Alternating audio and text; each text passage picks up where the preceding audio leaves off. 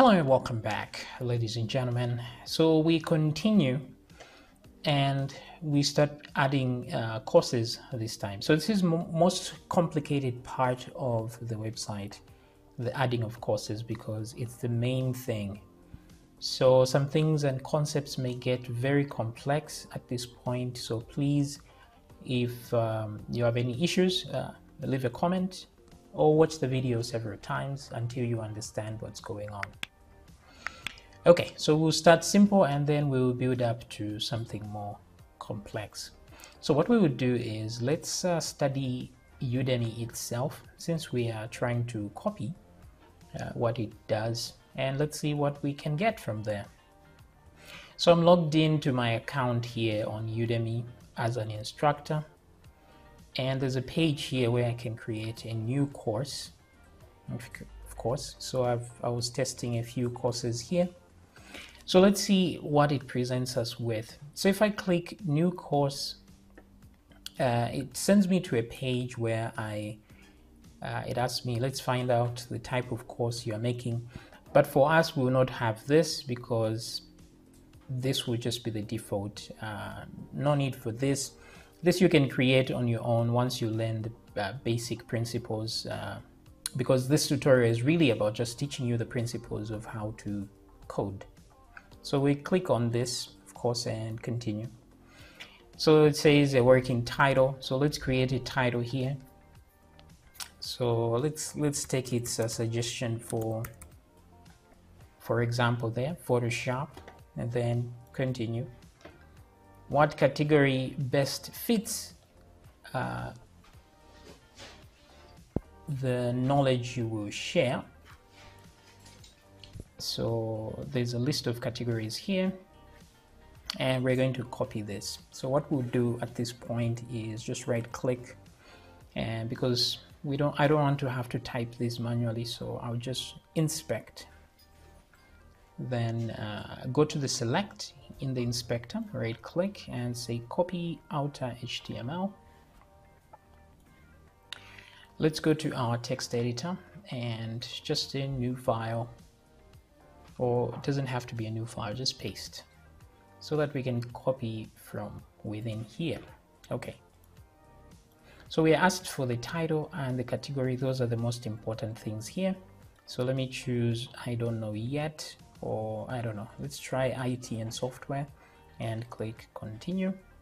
How much time can you spend creating the course per week? I don't know why this is relevant. Maybe it's part of the information on the course, but let's select one of these and then create course. Okay. So after you create the course, then it's going to load this part here, which is the most complex part of this thing. And we're going to study this. So the first thing is intended learners. So we're going to have a similar copy of this thing here. So we'll be making reference to this so that we create these tabs.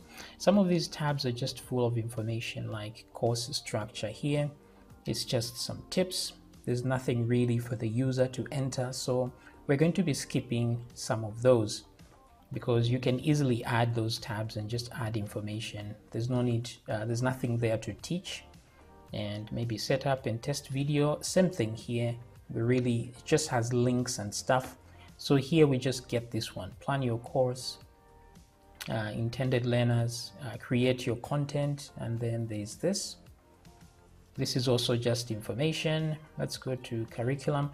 I think this is where the meat of the matter is, where you create a section and then you add content. So if I click on content here to add content, you see there's a video slide or article, video and slide or article or something like that. So what we'll do is we're going to have this one and this one, just so we have two of these. I will not put this one here because I don't want to complicate things. I want you to get the basics without making it over complex. So we'll add video, maybe article, that would be fine. And yes, so that when you click on video, then you can select a video here and it will begin the upload process. Let's close that. Add content. Let's see article, and then you can type something. So this is easy enough. Let me close that. Okay, so we will copy this thing here and create it. So there'll be a lot of JavaScript here going on because you see these things happen in real time. The page does not refresh, which means a lot of JavaScript was used. So we're going to use the same process as well. Okay, great. Also, there's drag and drop. You can drag these to other sections and move things around. So we will see how to implement that as well. Alrighty then. Let's go to captions, optional. So I will not put this either. So far we just have intended learners and curriculum as the tabs. And then let's go to publish your course. This one has important information because there's course description, course title, etc. etc. So this is important here. So far we have 3 of these. Let's go to pricing. Pricing, same thing, also is important because we get to select a tier. The prices are set here, so there's just levels of pricing here. This helps Udemy decide when they give a discount, which courses will have that discount, because they can just select to say tier 4 courses will all be discounted to this much because they already know the amount. That way they don't give the user the option to add a random amount here, because that makes it difficult to add coupons and all sorts of things. So we're going to copy this system as well. Let's look at promotions here. What do we have? So let's see. Anytime a student uses this link, we will credit you with the sale. Okay, so this is nice as well. This creates a link for your own promotion, I guess. Okay, so you can just click copy. I think this is important as well, so we'll do something here. You cannot create coupons for a free course. All right, that's fine. No coupon. Okay, so I haven't seen this tab before. This is the first time I'm seeing it, so I will study this. It looks like this is where you create coupons from. Okay, no problem. If because right now I don't have a course that's actually published on Udemy, so I don't really know how this section works at all. So if I'll be able to figure it out, then we're going to add it there. Okay, let's look at course messages. Yes, this one looks important. We can have a welcome message for the user, the student, and then a congratulatory message when they complete the course. So no problem, this one will be added. Then we have a submit for review button here, so that this should be reviewed by the admins of the website before it's published. So no problem, we'll add to that as well. So yeah, let's begin. Since we have the basic information, let's get started. So to begin with, let's just make sure the page exists where we create our courses from. Okay, so I'm going to click here. So you see what happens here is that this course is considered a draft. So for it to have a link here, it already has a link from the beginning, so that when you add content to this, you can actually preview this course as you're creating it, so that you know exactly what you are creating on the other side. The preview button isn't here yet, but if I add a few details here, I guess, and click save, that should bring up the preview button. I guess it's not here yet. Maybe if I go to the next. Anyway, eventually it does show up. So this means this thing is saved already from the beginning as a draft. Okay, so we need to do that. This is why it asks you information in the beginning about the title and the category and so on and so forth. So those things are the things we should start with. So what we're going to do is, let's go to our section here. Let's just make sure the page exists for courses, and this page is just going to have a table of courses that you have created down here. So we just put those in a table format. So looking at the original template here, we have components and we have tables. Let's go to generate tables. So let's choose one of these tables so we can use to display our courses. So let me see here. I think the first one is fine. I don't have any objects. Maybe this one here. So I'm just going to right click and inspect the element and try to select until I see what I want. So there's card body, there's card here, and then there's this and there's that. So at some point it escapes from where I want. So I'll go one level down, which is this one, and I'm going to copy this guy. Copy outer HTML. Okay, and let's go and create our page. So on this side, we need, when we click on my courses, instead of seeing the dashboard, we see the actual page. So to do this, we'll leave this one as it is. I'm going to go to app and controllers because we need to create a controller for that. But I've copied some content, so I want to first create a view.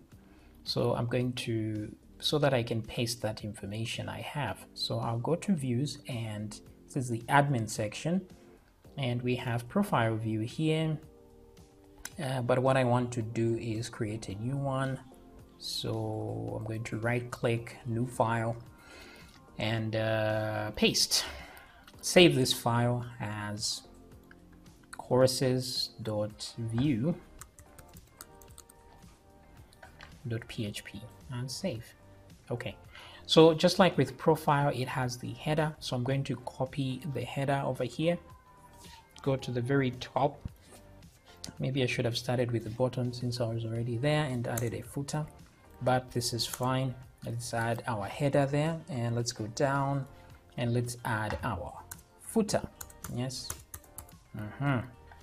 Make sure you change this to footer down here like so. All right, so this won't show yet because we need to actually include it to the list. So I'm going to go to admin.php in the controllers, and let's look at, so we have profile here, the profile function, but let's add another function here, which is courses. So I'm just going to duplicate this and add my brackets like so. Okay, so what I'll do is just to make sure that somebody's logged in before they do this, I'm going to copy and I'm going to paste there like so. Okay. Right, great. And let's change this to courses. All right, good. And then what else do we need here? I think for now this is fine. We just need the part that loads the page itself. So copy that and let's put that here. And this one is admin courses. Alrighty then, so we have that and that should work. If I now refresh, okay, I get a problem here. It says undefined variable data on line 33. So let's see what's going on. Line 33 is this one. It doesn't know what data is because we haven't given it a default value. So this is okay. What we can do is just say data is equal to an empty array like this. But instead, what I should do probably is just make this thing optional on the, oh no, it is optional, but here I'm adding it. So yeah, it should be like this. Okay, great. So there we go. That should solve our problem. And let me refresh. And there we go. But it seems I took too much information here. So let me go back and get just what I needed. So inspect again. I think I took too much from there. It should just be this current card, not the whole thing. I didn't see that it was grabbing the whole column. So let me just grab this card here and then just say copy outer HTML. Let's come back to the courses view. Let's remove everything in the center. Or I could just delete what I need to delete here. But why not? Let me just paste what I need. I've already copied it, so that's fine. I'll just hit paste. This is much smaller, so it's just the title and the table itself up to there. Okay, great. So back here, refresh, and this is what we get. Okay, so let's change that title to say my courses so that it corresponds to that section there. No problem. So let's say my courses. Great. This is going well.